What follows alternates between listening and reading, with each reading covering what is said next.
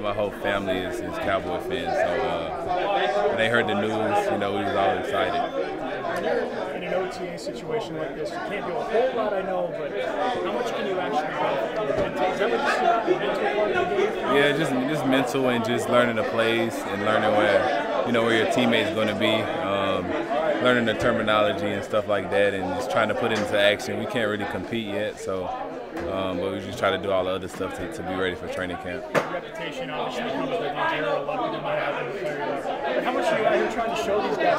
No, really. What you heard about me is true. Yeah, I'm just trying to, just be in the right place right now. Like I said, you can't really compete, but I just got to prove myself like I always do, and just go out there and play for my teammates. Is it re-energizing? When it's a new spot, it's got to be a little refreshing, right? Yeah, for sure. Anytime you go somewhere new, it's like a breath of fresh air, a new opportunity. And we got some good young players. They always keep you going. So I'm just looking forward to the opportunity. What excites you most just about playing with this defense towards the end of the time? I'm excited. Dan Quinn, a great coach. They had a great defense last year, and I'm just trying to, bring my athletic ability on the team and make plays for the defense because it was already good. So just trying to, make them better. Thank you. Thank you. Yeah.